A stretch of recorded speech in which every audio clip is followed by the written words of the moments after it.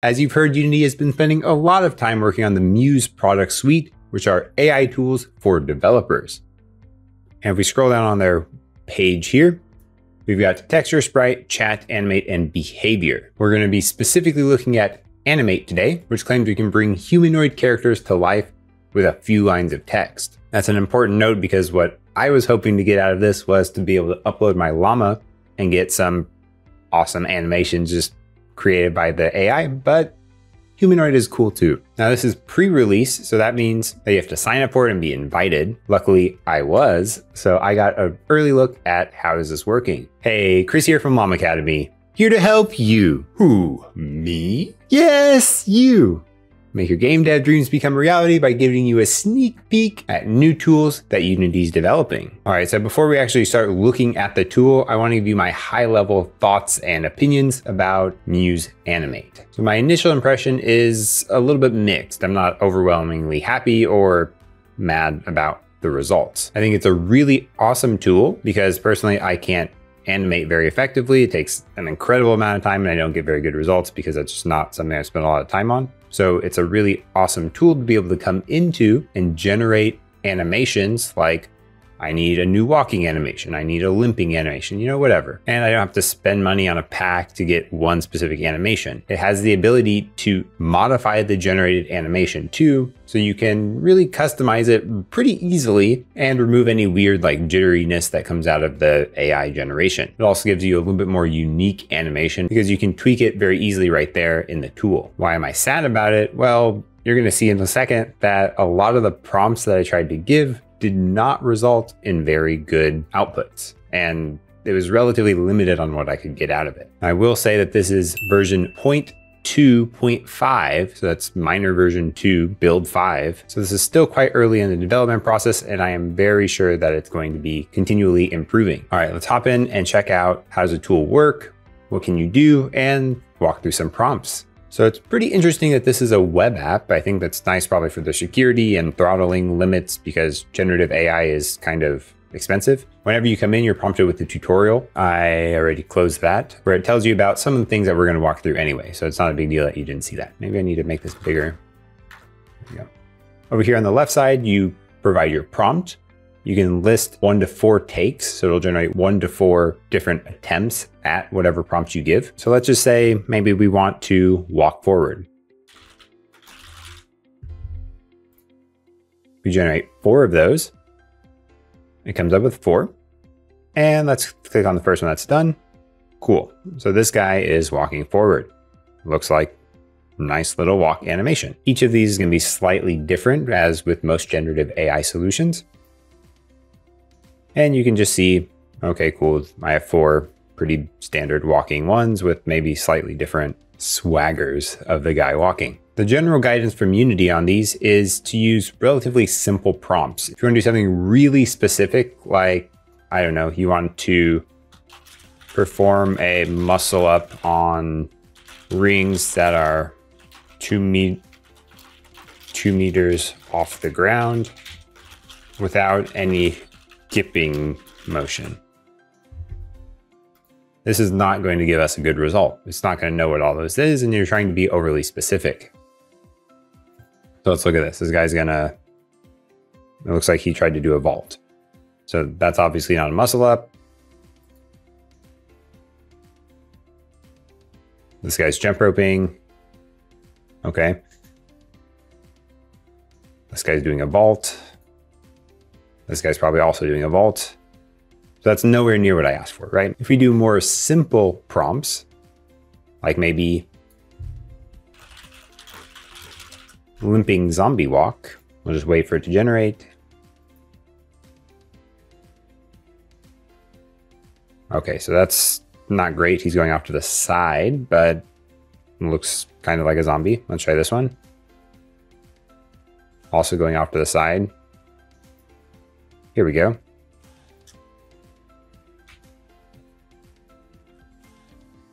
We've got a nice limping zombie walk. Perfect. I didn't really talk about the camera movement, but this works very similar to the Unity editor. You can right click to move around, WASD, and you have Q and E to go up and down. There's a lot of stuff that works pretty well. Most locomotion things are covered here. A lot of it's limited based on the data set available. It doesn't have like every possible thing, like it didn't know what a muscle up was. But if we have something like crawling on the ground,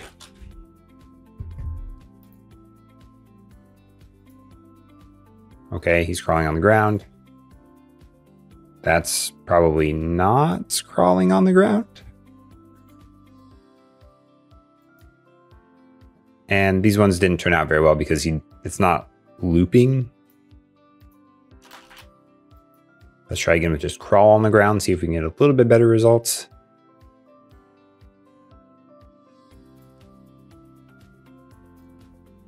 Okay, so this guy looks like he's just, oh, there he goes. He moved a little. There we go. Okay. So this, I think, is a good time to bring in that you can modify the animations. So you see up here at the top left, make editable. Let's just convert that. We'll just click done. One of the really cool things about this AI tool is we can modify these with what you see, these orange dots are called effectors. So we can change the effector where the head is going to look at a different location.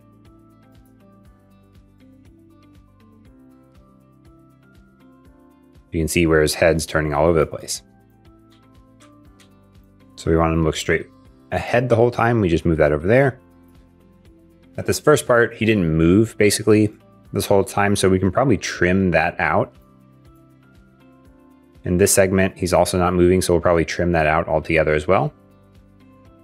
And over here is where he actually starts moving. So if we actually just care about starting on this keyframe, you can start playing with the animation. And it looks kind of like they're using animation rigging package under the hood here, where we're basically modifying the IK constraints. You can manipulate the chest position. So if you want to like be looking up or down, the hips as well, which, yeah, you can do some weird stuff here. Okay, let's go ahead and move on. So far we've been getting relatively good results, right? We have some crawling animations, walking, even things like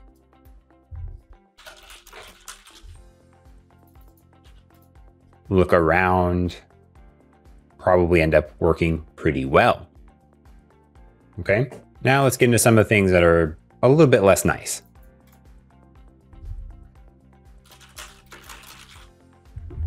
Maybe I want to jump in place. Well, that's a running animation, not jumping in place. Well, Chris, maybe the AI just had a mess up. Let's try 4 of them. Okay, that's vaulting. That's also vaulting. That's also vaulting.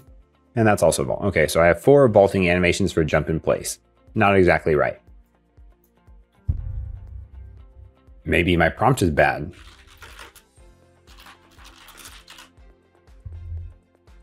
Maybe you should call it standing jump. Well, no. This is like a step forward.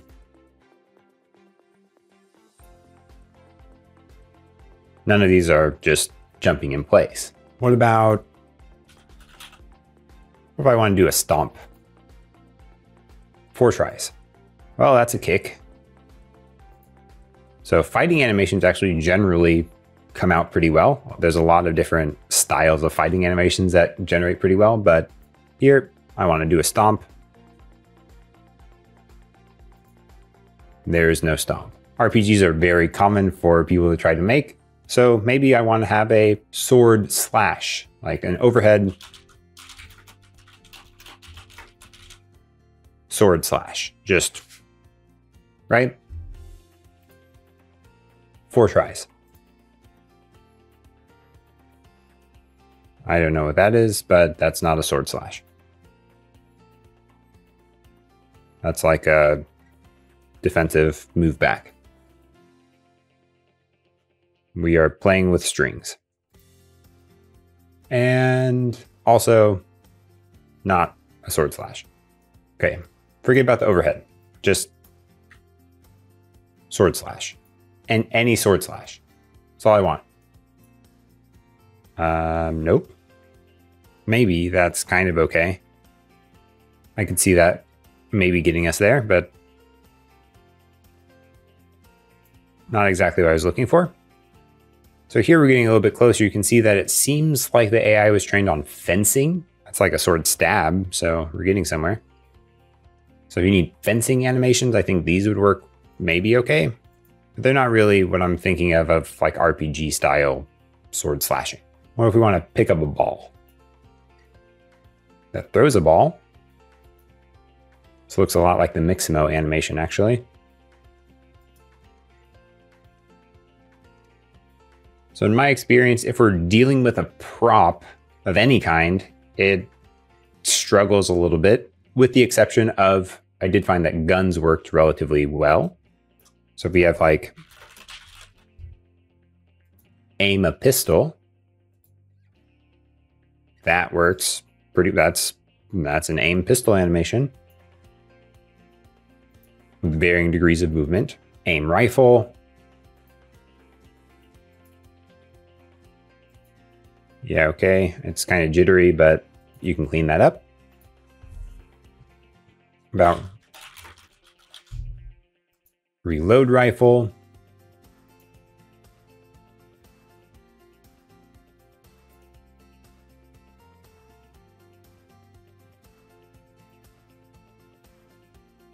The hands are a little bit goofy, but some of these are kind of close. If you just adjusted the position of the hands to start where your other one, where the rifle aim animation was, I think you'd be okay. It's got kind of the base movement roughly in the area we want. That's a little bit less good still.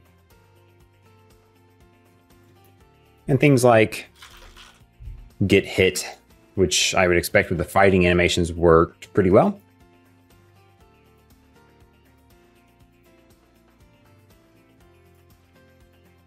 Does not seem to work very well. If we provide a little bit more detail, like maybe you get hit by a sword.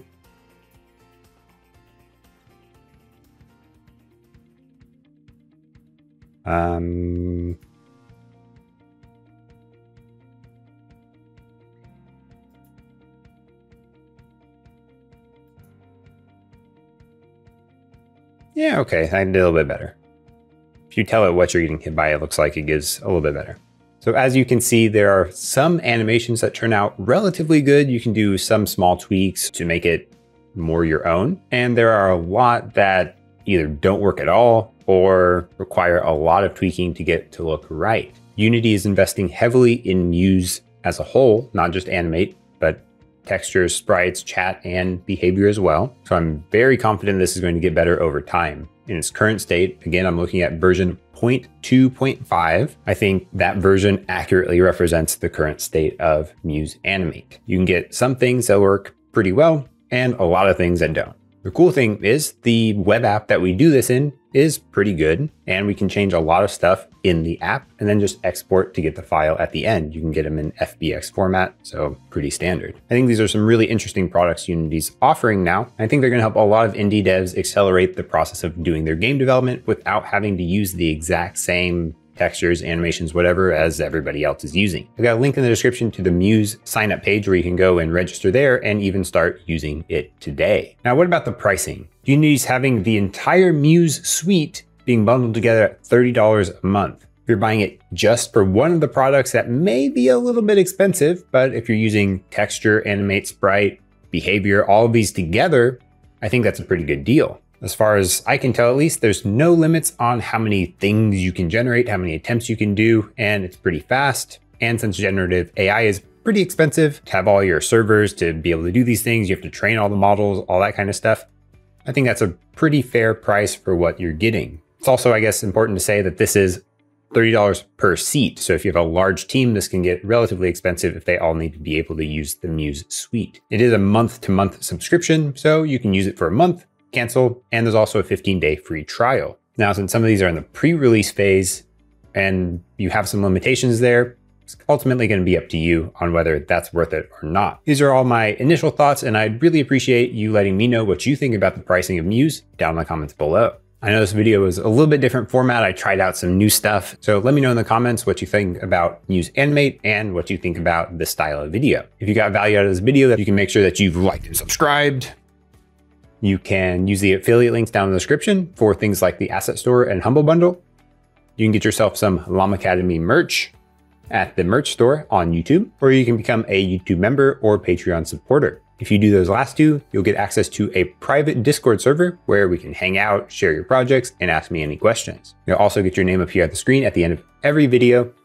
Starting at the awesome tier, you'll also get a shout out like these awesome folks: Ivan, Iphiobulus, Perry, Mustafa, and Jerematic.